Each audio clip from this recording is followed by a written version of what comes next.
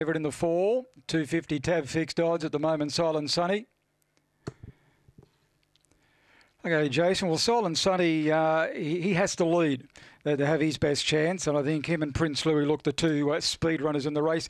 Although Busted Custard might be able to get the perfect sit just off him, he can really finish a race off, and his wide draw form is good. All in, bunny to the boxes, race 5, first leg of the quaddie, they're all set.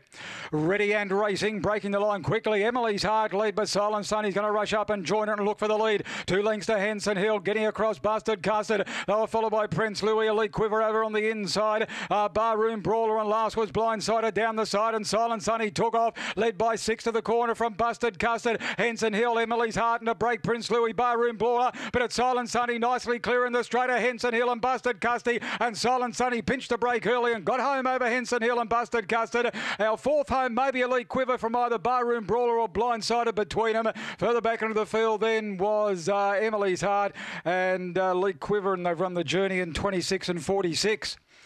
Before Silent Sunny was able to lead before the first corner, and then he raced clear out of that first turn, and that's where he likes to do, roll along in front. That's his best chance, and he opened them right up mid-race, and he's prevailed comfortably by Cosmic Rumble. Something Blue, raced by Errol Sewell, trained by Denise Warren, 1 second. Henson Hill, John Callaghan, and 8 Busted Custard, 3rd. William Turnbull, number 2 Emily's Heart running 4th, 4182, 10:05, 1966 with the sectionals.